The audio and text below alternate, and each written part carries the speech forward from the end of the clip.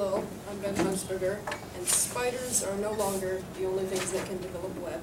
We're also human web developers, and web developers may seem like they have a boring or repetitive job, but it's actually not.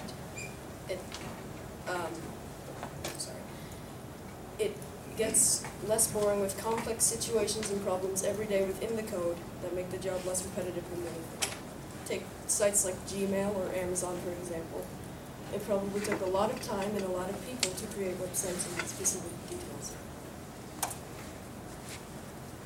That's what I want to do for my career. I want to be a web developer. Web developers code and design websites for companies and other specific clients. Many people believe that being a web developer is boring and easy, but that's not the truth. It takes a lot of hard work to figure out how to get specific details and figure out all the problems. The schedule for this career is pretty loose, and I can live almost anywhere I want. Also, I can work at home and wear clothing like this.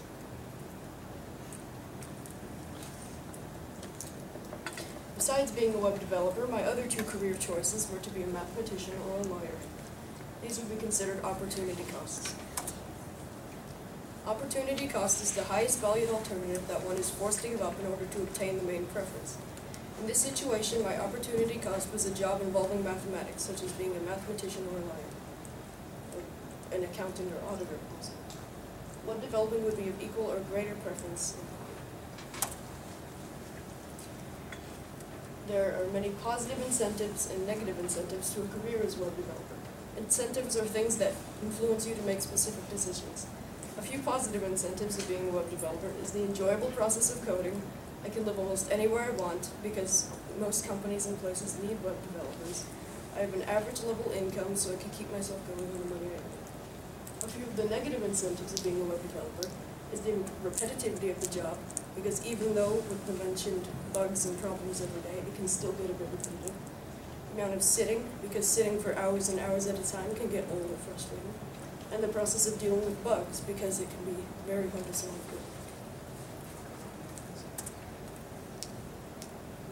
With my career, I earn an annual salary of $52,000 and a monthly paycheck of $4,333.33. I want to live in Colorado, which is expensive, so I'll be spending $902 on housing. I want to own a decent and reliable car, so I'm spending $452.83 on transportation. I need gas, electricity, and other utilities for my apartment, so I'm spending $365 to cover those costs. I have 4 different taxes to pay every month, such as medical insurance and state income tax. So I have to pay $1,107.50 a month for that. I need food, so I'm spending $225 to eat throughout the month. And my medical insurance is actually paid for by the company I work for, so don't have to worry about that. I have $53,368 in school loans to pay off over 20 years, so $222.37 a month will be spent on that. I need soap, toothpaste, and other related toiletries, so I'm spending $45 a month to cover those costs. For discretionary costs, such as charity, savings, and entertainment, I am paying $1,013.63 a month. And a few notable relationships between mine and my parents' estimate in payments were in rent, which was a $500 difference, and in savings, which was a $300 difference. In both situations, my parents' estimate was higher, which I believe to be because their perspective of life and money would be different than one who would be just getting it. My budget can be divided into different sections that can be represented as percentages of my monthly earnings. I'm spending 27% of my monthly earnings on discretionary costs, such as charity, savings, and miscellaneous items. I am spending 21% on housing, such as the costs of me having a place to live. I'm spending 10% on transportation, which covers the costs of my gas fees and car payments. I'm paying 26% on taxes, which is money I pay to the state and federal government to help me promote. I'm also spending 9% on utilities, such as gas and water. 5% is for food, so I can eat throughout the month.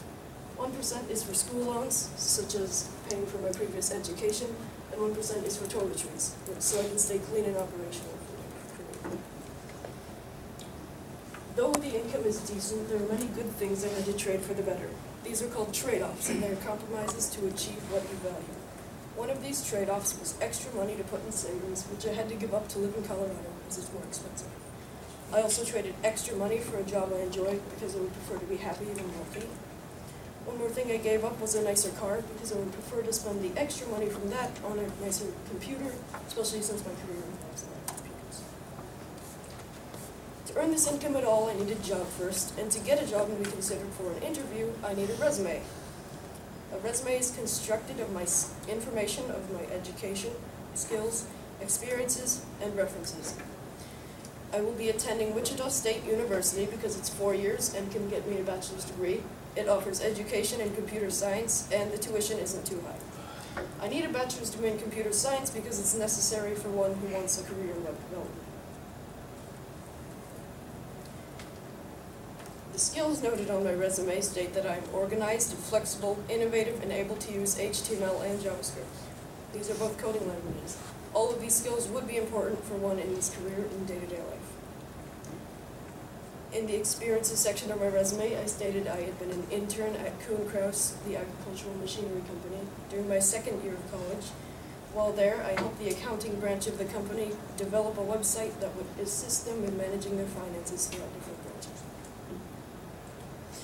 One reference listed was Ben Proctor, superintendent of the Heston School District. I chose him because he knows me educationally and can provide a statement of any ability. Before any employer sees my resume, they will see what's in front of it, the letter of application. I've addressed my letter of application to John Short, Human Resources Representative at SNI Technology. I've asked him to consider me for the position of web developer, stated why I'm interested in that position and how I found it. To find information about this career, I visited 5 different websites. The first was US News Money, which introduced me to more information about salary and budgeting. Next, I used the Bureau of Labor Statistics, which provided me with specific statistics about my career. Then I used the site All About Careers, where I learned more about the work hours and daily life of a web developer. Then I used the site PayScale to learn more about the future budgeting and salary of this career. And finally, I used the website Monster, where I received a job description and learned more information about the qualifications necessary for this. As for my articles, my first article I received from the Bureau of Labor Statistics, and it provided me with information and statistics about the work environment, what we web developers do, how to become a web developer, job outlook, and similar occupations. My second article from the website All About Careers provided me with job description and information about salary and benefits, working hours, entry, and training information. So next time you go on sites like Google, Gmail, or Amazon, remember how long it might have taken to make it, who might have made it, and how it